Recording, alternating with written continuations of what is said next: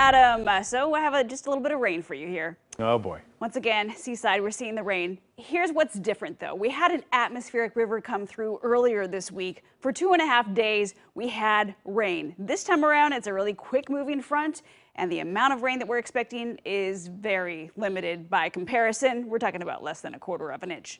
So what are we seeing so far? We have rain at the coast, but right here in Portland, we don't see that rain just yet. It's going to take a couple hours before we get to that point. So 54 degrees there, seaside. And once again today, temperatures were above normal. Let's do a little week in review here. We started off Monday with more than a ½ inch of rain in Portland. It was a banner day on Tuesday with record-breaking daytime totals. Again in Portland, 1.94 inches. And then we had a little bit more to boot as soon as that system made its way on out on Wednesday.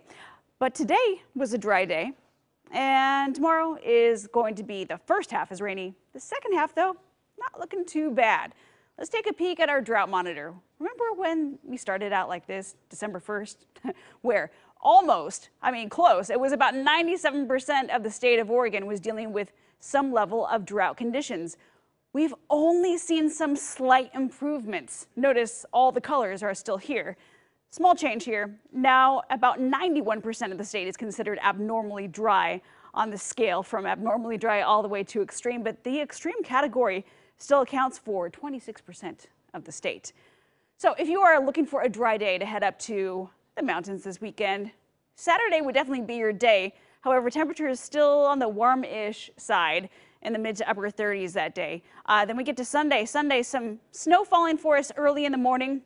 But then the afternoon, your temperature is right back up there to the mid 30s, overnight temperatures in the mid to upper 20s. This is what it looks like on our snow level forecast. We are not expecting any snow accumulations on our roadways, on our mountain passes, all the way through Monday. We remain above 4,000 feet. And then we see a change happening for us as soon as we dive into Tuesday.